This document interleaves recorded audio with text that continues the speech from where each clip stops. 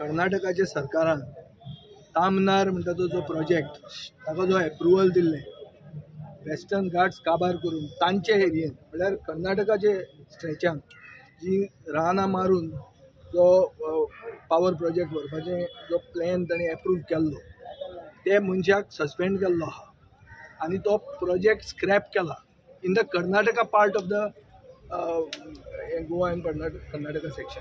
Augustan एसेंब्लीन हांवें हो issue raise केलो. तुमकां सगळ्यांक याद आसतली तेन्ना सुदीन ढवळीकारान म्हाका उत्तर दिलें की कर्नाटकाचें जाता तें जाता आमी कंप्लीट करतले. आतां तुमी कंप्लीट करून फुडें तो प्रोजेक्ट वचत ना आनी गोंय येदें धाकटें आनी येदें धाकटें गोंयान आपले रानाचें पडूंक ना. येदें व्हडलें कर्नाटका आपले रान आपले आपलो वेस्टर्न घाट्स काबार जातलो हें तांकां दुखता आनी ते एक्शन घेता. म्हणून पयलें तें हांव कर्नाटका सरकाराचें स्वागत करता. आज मेरेन कर्नाटका सरकाराक गाळी मारपी हांव पयलो म्हादयच्या खातीर, पूण ह्या हातून तांणी पर्यावरण तांचें राखून आमचे सरकाराचे तरी मातशे दोळे उगडे करचे, इतल्या ते जागोवचे आमच्या सरकाराक. म्हणून हें जें तांणी कितें कृत्य केलां ताचे खातीर ताचें स्वागत करता आनी आमच्या सरकाराक कंडेम करता की अजून मेरेन हो प्रोजेक्ट तांणी बंद उडोवपाचो. 3 लिनियर प्रोजेक्ट हे सारके गोंय काबार करपाक प्रोजेक्ट हे केल्ले. कोळसो हायवे यें कितें एक्सपान्शन हो तामनार आनी हे आमचे एनवायरमेंटलिस्ट आहा जे हे हाजे खातीर झगडल्या तांचेर केसी आहा.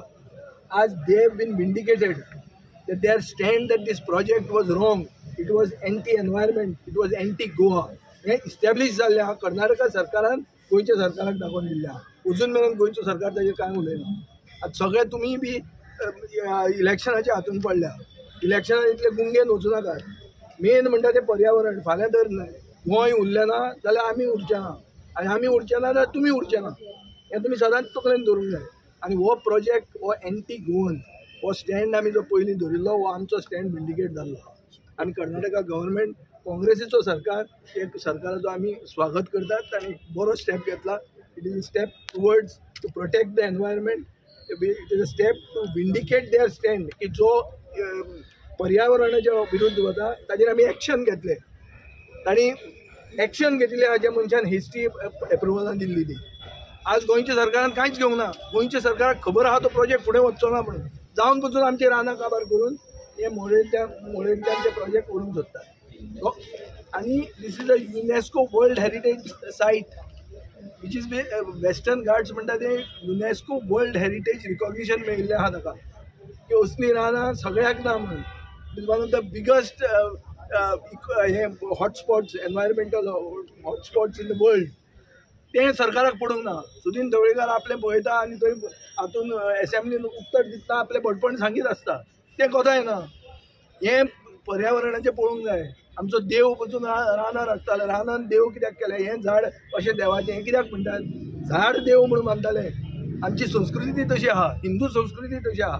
हें आनी हांवें सुदीन ढवळीकाराक ज्ञान दिवपाची गरज ना. पूण आतां तरी कर्नाटका सरकारान सांगला ताचे खातीर दोळे मातशे उगडे करचे आनी हो प्रोजेक्ट आतां स्टार्ट आहा तो बंद करचो आनी आमची रानां राखची.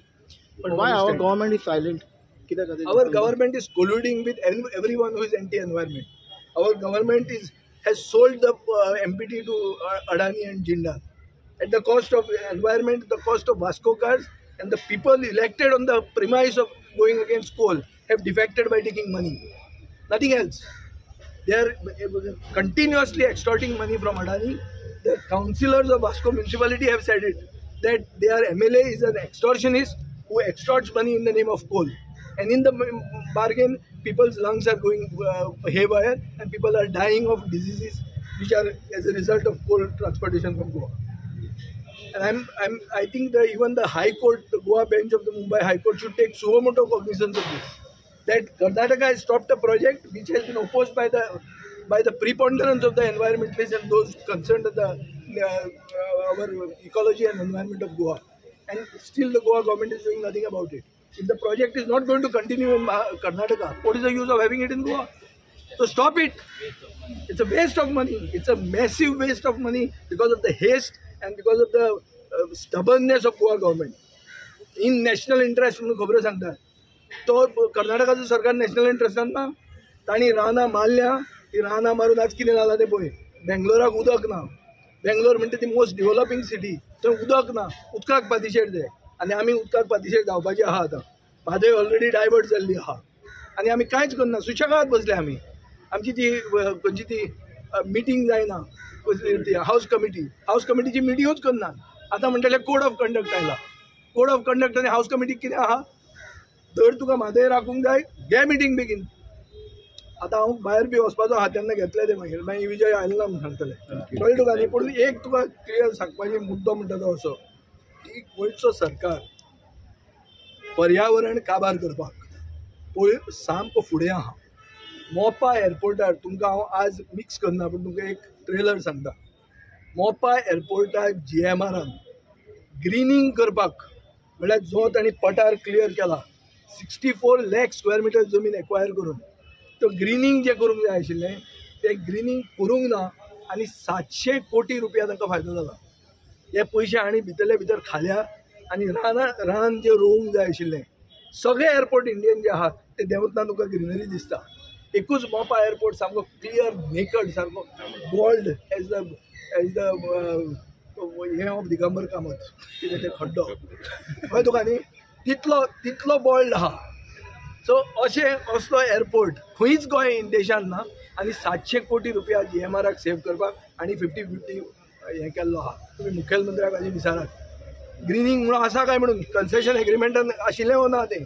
झाडां रोवपाचें कंपल्सरी आशिल्लें काय ना तें आनी ताणी केलां वो ना तें विचारो ताका. हांव 2-3 इशू मिक्स करूंक सोदना कित्याक मागीर तुमी म्हणटले वच आपलें नांव हाडूंक सोदता चड नाका.